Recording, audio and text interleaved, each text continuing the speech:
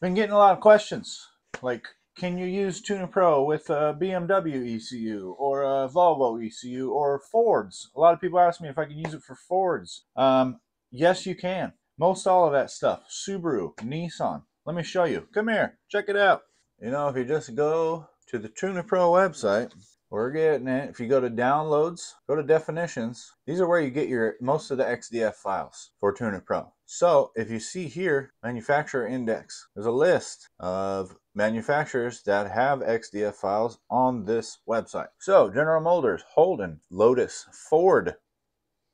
Gotten a couple of Ford questions. DSM, which would be Eagle or Mitsubishi, Nissan and Infiniti, Subaru, BMW. I've gotten a couple of BMW questions. You can tune BMWs with this. Porsche, Saab, Volvo, the LH Jetronic, which is on the 240s, which are my favorite car. Let's see, Mercedes-Benz, Fiat, Alfa, Lancia, Renault, Volkswagen, Acura, Mazda, Peugeot, Buell, Ducati, Moto Guzzi, Gas. So there's a wide range of manufacturers that Tunerpro supports, not only LS stuff. Originally, it was started to tune like 85 to 95 GM vehicles, but there's been a lot of support over the years. So what years these support, I don't know. You'd have to go click on this and find out. So let's do a BMW right now. And then you go through, these are all XDF files that you can download for once you get your bin files off of your PCM or ECU or whatever you're working with. And then see, this one says 92 to 95, 3 and 5 series, 91, M325i, M20, 86. You know, just go down the list. See if you got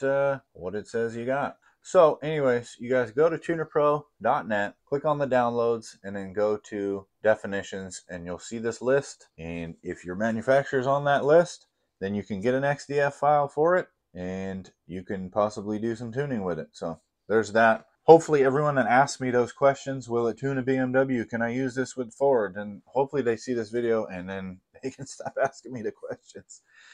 Because my thumbs are starting to hurt going through and replying to your comments, which I do like replying to comments, don't get me wrong, but when there's hundreds a day, it's kind of time consuming. So anyways, thanks for watching, you guys. That's the manufacturers that you can hopefully do some tuning with on Tunerpro. Have a good one.